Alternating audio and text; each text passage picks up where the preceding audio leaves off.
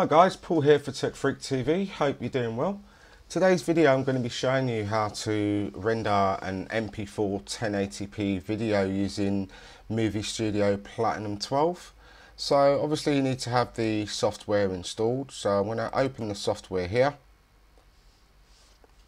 Just takes a few moments to build and obviously open the application, and then I'll start taking you through how you can render full 1080p, which will be ideal if you want to upload to YouTube.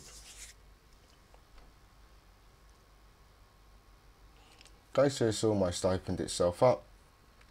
Okay, so here we go. So this is what we start with.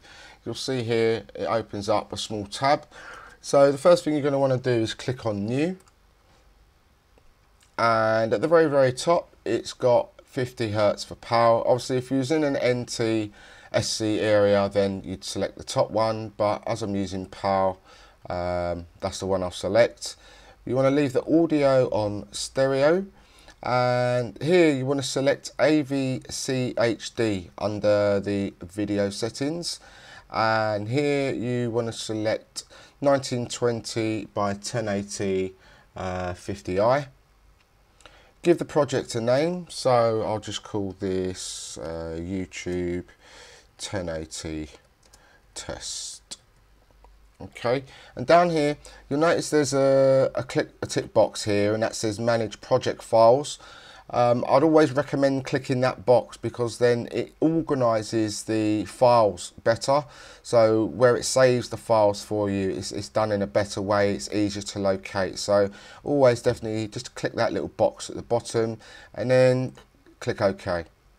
Alright, up here at the very top on the right, it's got project video properties. If you click that one, and then obviously, so this is now a template that we're going to set up. So you want to make sure to start with at the very top, you've selected the HD 1080 50i. You've got 24, but you want to select 50i. The width is obviously 1920 by 1080. The field order, you want to make sure that is none progressive scan. Okay, the pixel aspect ratio, always leave that on 1000. The frame rate, because I'm using PAL, I'll leave that on 25. Stereoscopic 3D, you want that off. Blend fields for your deinterlace method, so leave that as blend fields. Full resolution rendering quality, you can leave that, you can put it on good or best. I'd probably tend to leave that on good and leave that checked. So if you click apply, as well, what you can do at the top, as you notice there, I've made one already, but you can actually just change the name before the 1920 by 1080 that's in the brackets and save that. So then it's always easy for you to go back to this particular file. So just click OK on that one. So now that's set, the next thing you're going to want to do is to bring in your video or your audio or your pictures. So I'll do that now. I'll bring something in, and then I'll show you how to start rendering. Okay, yeah, I'll use this. This is from one of my previous videos. I'll take this one and I'll take some pictures as well. I'll do one more and I'll open that. Okay, so now that's dropped into your media tray here. So then what you want to do is obviously bring those in. So I'll just bring in that. That's the video.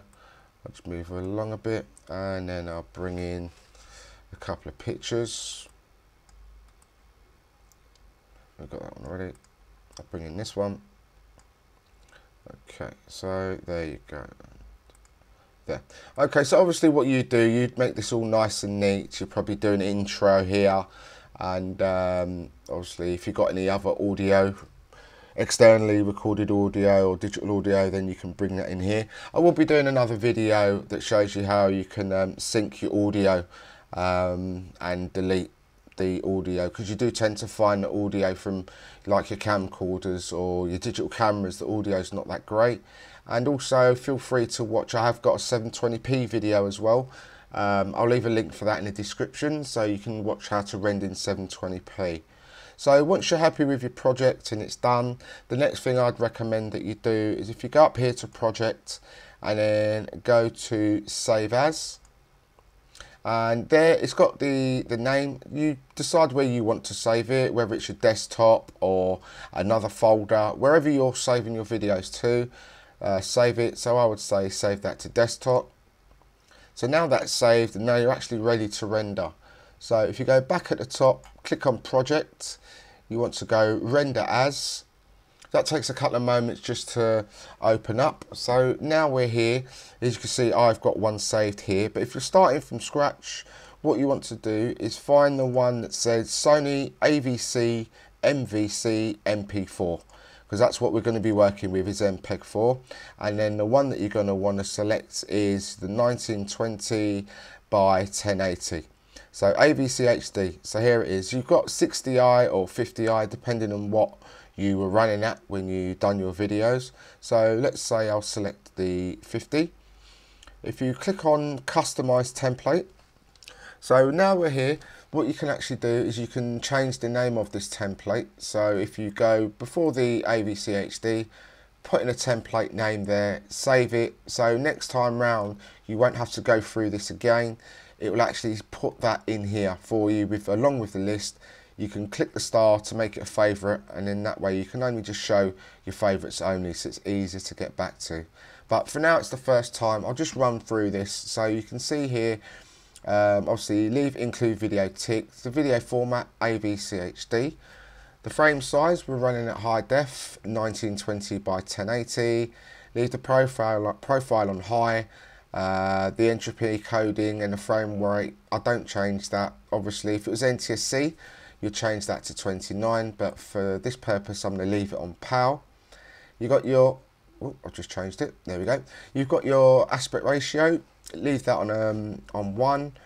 The bit rate, here you'll see that it's 16. Now that is way too high. So obviously for your uploading and people that are going to download it, it's just going to take too long, it'll buffer.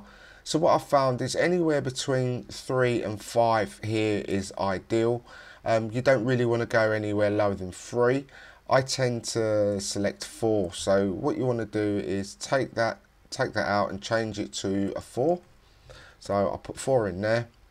If you go over to the audio tab, because you can see you've got video audio system project, click on the audio tab, and obviously you've got your sample rate, you've got your 48,000 there, so leave that as it is. The bit rate, which is on 192. If it is on 128 when you select it, I'd always recommend select it at 192. I just find that it's better if you select it on there. Once you've put that as a favourite, change the name and you've saved it, click OK. So now here it is at the top. So obviously that would have a different name. My one here I've saved it as Internet 1920 by 1080, and then I've got one there for 720. Then all you need to do is hit render. So now as you can see, you've got your render box comes in here. It gives you a percentage across the top, so that's from start to finish up to 100%. Under that it gives you an approximate time left, so now that will start ticking up until it gets to the maximum time that it's going to take to fully render. Under that you've got your elapsed time, so obviously that will go up and this time will come down. If you want, you can close the dialog box when the rendering is finished by clicking the box here. If you didn't and you wait, you'll have a choice of opening that file or open the folder location. Me personally, I'll always tend to open the folder location, cut that file and transfer it somewhere else where I keep all my videos, or copy and paste it. And then that's it. So that's how you render a 1080p video using Movie Studio Platinum 12. If you've got any comments or suggestions, please leave them down below. Give me a thumbs up if you like the video, and please subscribe to my channel. Thank you. Bye bye.